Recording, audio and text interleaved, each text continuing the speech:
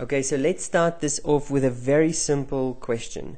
And this question, what will the future value of an investment of investments of 1,000 Rand every month be worth after 20 years, earning interest at 8% per annum compounded monthly? Okay, so this is just best to always draw a timeline.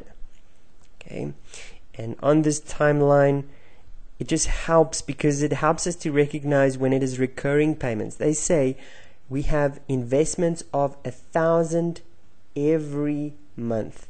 So every month we are investing 1,000. They didn't tell us when our first investment was. So if this is times 0, we assume the first investment is in 1 month's time. It's not immediately. If they say it is immediately, we would have put it down. Okay, so we're just assuming it's only starting in 1 month's time. Okay, all the way up for 20 years. So the first thing you should recognize is that we are working with months and with years. So this should be 20 years. But because we're working in months, we're going to rather switch to working in everything in months.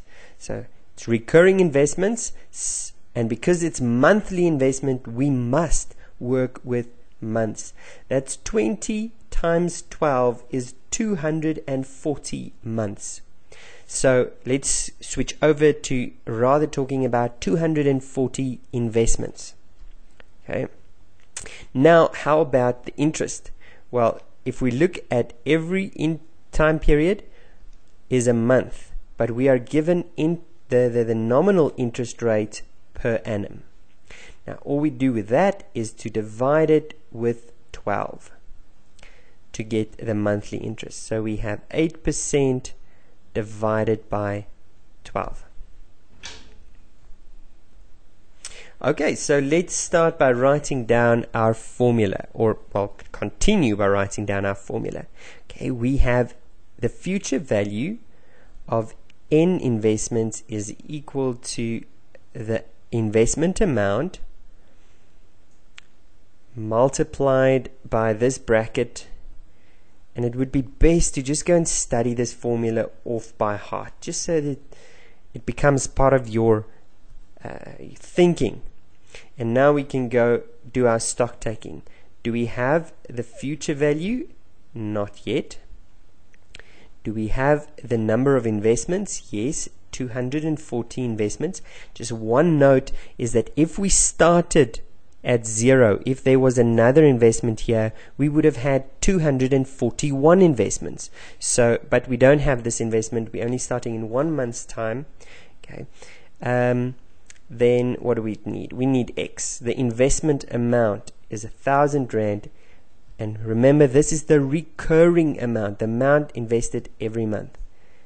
Then I is the effective interest rate, which remember is in this case the monthly, which is 8 divided by 12.